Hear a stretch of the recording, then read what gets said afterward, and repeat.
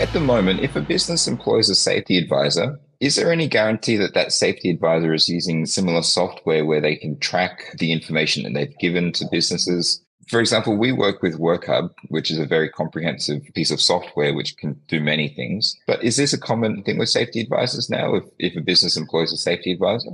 Well, there's Or are lots of they... different types of software. So the safety advisor or officer, there's two terms, can advise or recommend or put a business plan forward to the company to adopt a particular tool that they think can help facilitate safety. But as you know, Safetyhut's previous entity, Bravo Zulu, just used Outlook, Calendar and Dropbox. So depending on the company, if they've got a safety advisor, they're the ones that do the research, and medium to large business should already have the tools that they're using. They're just looking for something where they're going to house it. So they should have their policies and procedures. There might be a purchase from a particular company. I don't think there's many safety advisors that sit down and physically write out everything now, unless they were using ChatGPT or whatever to be able to develop things. But that still needs a human eye over it. Whether it's been bought, you'll need to change the logo. And down in that footer, you've got your document control. So that needs, if you're checking your documents annually, you either got to physically go through each one of those documents and put your next review date in, or there are scripts that will go through a whole bunch of Word documents and change things. I believe your HR consultants that we liaise with have something like that, or a software. Now, WorkHub definitely does that document control automatically. Other software do it in different ways. Some only take PDF. I can imagine it would be very bad if something happened and they go to their safety advisor.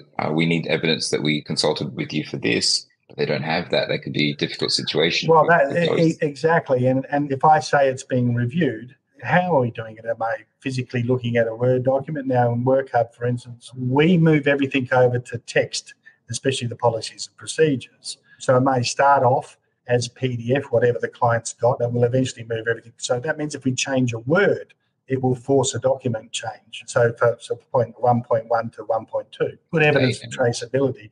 But look, all safety people get in it for the right reasons. It's actually quite an honourable job to have. Going back to when I was young and in the workforce, it didn't exist. And then it got bigger and it became a little bit ridiculous where if you didn't have any injuries, this is probably more in the mining industry way back when, you could get a really cool jacket or a really cool esky. And people weren't reporting injuries because you put out the front, 0 injuries, and everybody goes off happily with their thing. So, lucky that's changed because mining has its own inherent risks, reasons for completely separate legislative requirements. Very risky, wouldn't it? So, coal, underground, have been involved in open cut and a little bit of underground. Big things versus human, you can pretty well say in all environments, the big thing wins. Or the wrong atmosphere or wherever, whether it's you can get in a tank that you think's cleaned out, but it hasn't been cleaned out properly, you get overcomfortable, you've got the little engine running next to you and the exhaust is coming in the tank and you end up with a big problem. Thank you for watching. This short video is part of a longer podcast that can be found on the Safetyhut YouTube channel, as well as Apple Podcasts and Spotify. If you found this information helpful, then please like, share, and subscribe to see more videos like this one. Also, if you have any Australian and New Zealand workplace and fire safety related questions that you'd like Bruce to answer on the podcast, then feel free to leave a comment below and we'll answer it in the next week's podcast. For more in-depth information and inquiries, you can also schedule a free call with Bruce directly by visiting safetyhut.com.au.